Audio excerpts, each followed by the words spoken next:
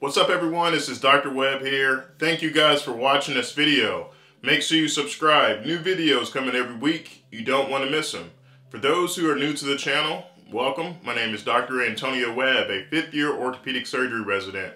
In this video today, I'm going to be talking about a player's injury to his shoulder and what we as orthopedic surgeons would do for this type of injury. For those who are unaware, Paul George has been suffering from a shoulder injury for the majority of the season this year, and he finally underwent surgery recently for his rotator cuff. So I wanted to talk about what is a rotator cuff, what injuries can you sustain from that, and what we as orthopedic surgeons would do for it. So to explain, the rotator cuff is a group of muscles that attach from the scapula, so that's the shoulder blade here, and they attach to the proximal portion of the humerus here. It's a group of 4 of them, 4 muscles that control the movement of the arm. So we refer to it as the sits muscles. So you have your supraspinatus, which is right here. You have your infraspinatus, which is right here.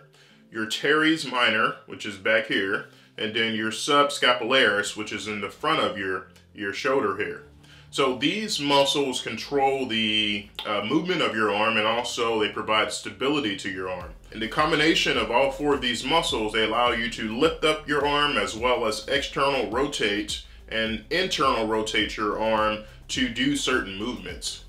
And you can have an injury to these muscles where one or either all of these muscles are torn from repetitive trauma, such as in swimmers and football players and basketball players, or a lot of patients have these injuries as they get older and they have what's called asymptomatic tears. So if you were to take 100 people off of the street who are walking down the street who are above the age of, let's say, 60 or 70, majority of them will have what's called asymptomatic rotator cuff tears, which means they have tears in their rotator cuff just because of their age, and they're asymptomatic. They don't have any symptoms about it, so there's nothing to do about it.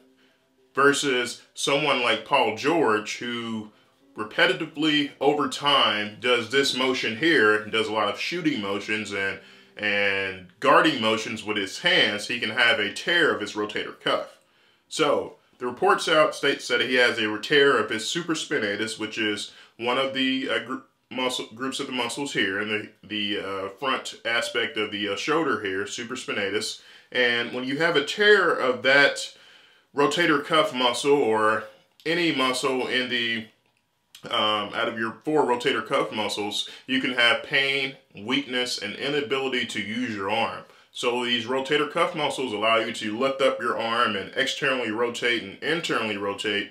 So if you have a tear of one of these muscles, you will have pain and weakness in doing those particular motions. So what do we do about this as orthopedic surgeons? So as an orthopedic surgeon, we would usually diagnose this with a MRI. First, you start off with your clinical exam. You examine the patient and see, are they able to do those motions as we just discussed?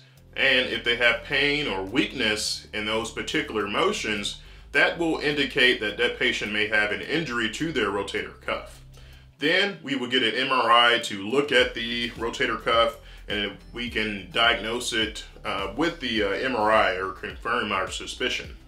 After that, if it's a partial thickness tear, which means it's just a small tear, it didn't go all the way through the rotator cuff, sometimes we can treat that with physical therapy, anti-inflammatories, corticosteroid injections, but there's a small chance that some of these partial thickness rotator cuff tears can progress to a full thickness, which means that it goes all the way down through the entire tendon. When that happens, surgery is usually recommended, and that's what Paul George just had. He was found to have a partial thickness tear of his rotator cuff. It's probably best for him to go ahead and get that fixed, since he's repetitively going through these motions here and then doing a lot of shooting. He's very physically active. So it's best to go ahead and fix that rotator cuff tear. How do we fix this as orthopedic surgeons in general? These surgeries can be done arthroscopically, which means through a small camera and a scope, which we make small incisions on the back portion of your shoulder the anterior portion of your shoulder here, and then the lateral or outside of your portion of your shoulder here. Put a small camera in there and a scope, and we can fix the rotator cuff with sutures and what's called anchors. The anchors go inside the bone and they hold the sutures, and we tie the rotator cuff tendon down to the bone until it heals. Or we can make a small incision on the lateral side of your shoulder here and go in and look at the rotator cuff tendon tear and repair it that way.